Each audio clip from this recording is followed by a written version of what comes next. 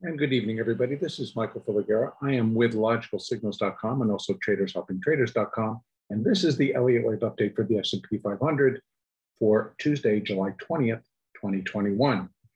The market did follow through to the upside today, and that did bring about some changes to the count where I felt that it had gotten high enough this afternoon that it negated further downside for right now. I mean, severe downside that was going to take it back below 42.24, which was the current low as we came on last night.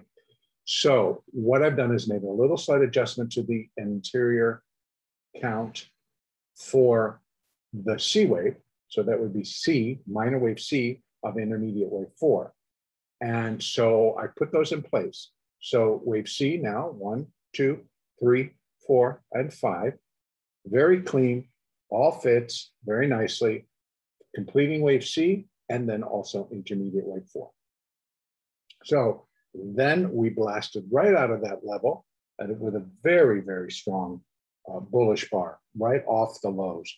Very strong bullish bar. And that basically happened yesterday and into the close. Very strong bar. And I talked about it last night on the update. I won't go into reviewing all of that, but we did end up 1, 2, 3, 4, 5. We ended up putting a 5 in. I'm going to label it right now as minor wave 1 of intermediate wave 5, with the decline first thing this morning as minor wave 2. And the launch right off of that morning low today just really gave some additional confirmation. In fact, it made the low and it then zipped up about 30, 40 points right from the opening bell. Bingo. And it just ran for the balance of the day. So in that respect, it wasn't the easiest trading, but it was very profitable trading because the moving averages just walked this thing up, and eventually even the 30-minute kind of joined the party, although it's not totally in alignment because all of these, the 50 and the 20 need to get above the 200. But if this continues as I anticipate it will, that's all going to fall into place. The lower term time frame charts, the 1, the 2, and the 5, were definitely in alignment and held there for the day, which kept you into long positions because that was the direction. So it did trend on our shorter time frames. So on the 2, the 5, the 15, on even the 30, it was a trend. So I'm not labeling this as minor 3 because I would expect this third wave of an intermediate wave 5. So it's wave 3 of intermediate, minor wave 3 of intermediate wave 5 to subdivide. And what it really kind of shows me, we have a possibility that is 1 of 3 A, B, C. We get a little bit, maybe a lower, maybe not. It could just blast from here. But if this is 1 and this is going to be 2, maybe we come down to this in Globex, maybe. But I would expect this market to launch again tomorrow as it did today. And remember, here we are sitting in earnings. Some of the earnings did start to come out today. Some of the bigger companies are starting to report. The biggest one that I noticed today was Netflix. But you know, we have Microsoft coming up. We have Intel coming up. These are all members of the S&P. We have Amazon. We have Apple. We have Facebook. We have Google, all coming up between the end of the week and next week. So there's so much energy that is built up and got built up as this market decided to just drift and collapse yesterday based on, you know, whatever the news sources wanted to tell you about the Delta variant. The market just bought it and the market went down, and it went down big as people exited the market. And that was just nothing but a fourth wave. And it was a fourth wave at an intermediate degree. So going down $83 in the S&P, it fit perfectly into the wave that was in progress, to the characteristics of the wave. It all really worked out very, very nicely. So what we're looking for from here is for wave 3 to subdivide and to produce a 3 of 3. So this could be 1, and maybe we need a little bit more for a little bit more of 2.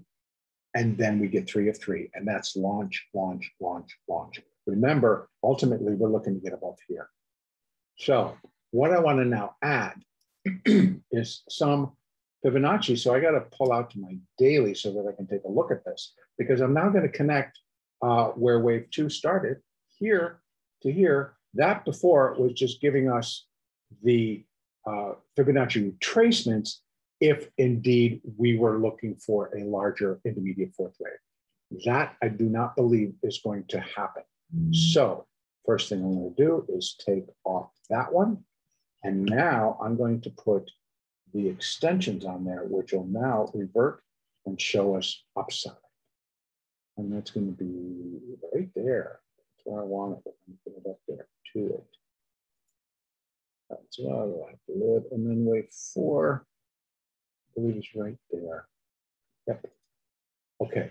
So I'll come back down and I'll make my adjustments. Let me just make sure that this is 31.98. Okay. Let me come back down to my hourly chart, and then I've got to just clean this up real quickly. So bear with me as I put this in place. 43.84.50, 43.84.50. Let's put that. That's going to add a little bit for us.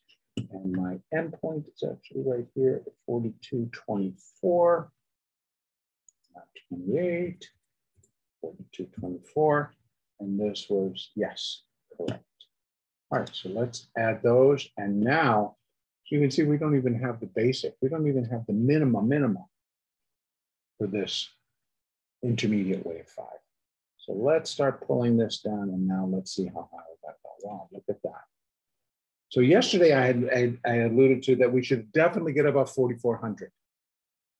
And again, it's all going to depend on the structure. But this is telling us 4,500.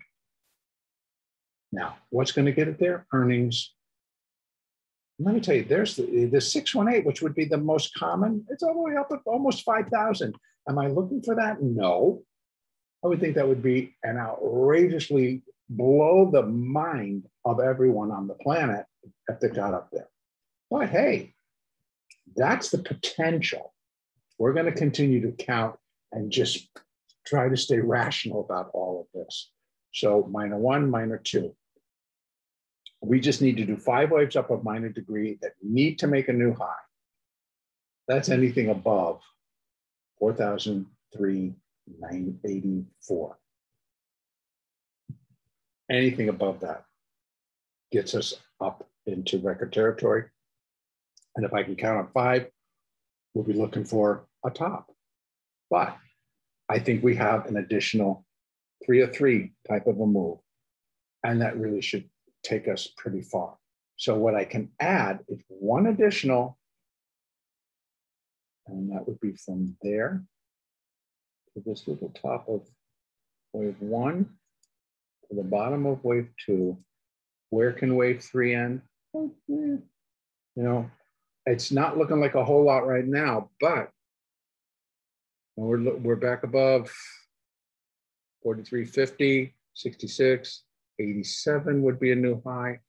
But I think we should at least get up into here to complete the third.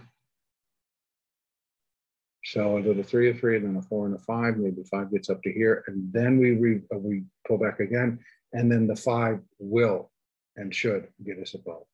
But again, that is just a very minor look at where wave 3 in its entirety, when it's related to wave 1, will come in at 1.618 or above, much cleaner above 200% of wave 1. And it's going to be the strength of whatever comes in. So these are just very, very minor sketches, areas. We will have additional levels that we can add as this move progresses. I'm going to take that off because it really doesn't reflect what I think reality is. Remove the drawing. Okay, how about this? Remove the drawing. Thank you. Okay, so for tomorrow, maybe a little bit of a pullback. We can get that overnight. And then the market should, again, we should see a strong up day again tomorrow. Now, if it doesn't, we'll deal with it because our alternate is that this is an ABC. It's a three-way.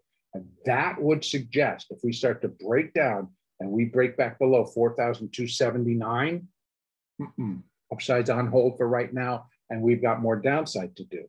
And again, I will, once the market tells me what's going on, it's easy to fit it back in to what the overall larger picture is going to be. That would also just suggest that this intermediate fourth wave is not over and that it's an ABC, and maybe that was just an A and this is a B, and now we got a C way down. All possibilities. So I'm working on the upside first. I like the way this wave all came off, but B waves can be extremely deceptive and do that. And it fools you. But I'm going to go with this for right now. Let's see what happens tomorrow. I am expecting stronger upside. We start getting strong downside and it breaks below there, please.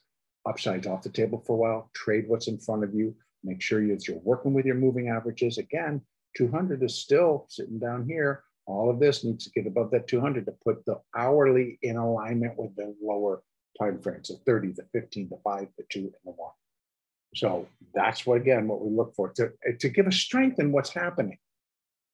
All right, if this all gets in alignment and continues to push higher, it is the strength of the market that's doing it, and that puts more support in that this is a third wave. Okay, so this is all what I'm going to continue to put together in the ebook, which is detailing and describing Elliott wave and Fibonacci and how we combine them and what it all means and what are the cautions, etc. So all of this will be included so that when we're all looking at it, excuse me, we come up with the same conclusion. You get to learn how to be your own guru. I'm going to leave it there. Hope everybody has a really great trading day tomorrow, and the next update will be Wednesday, the 21st.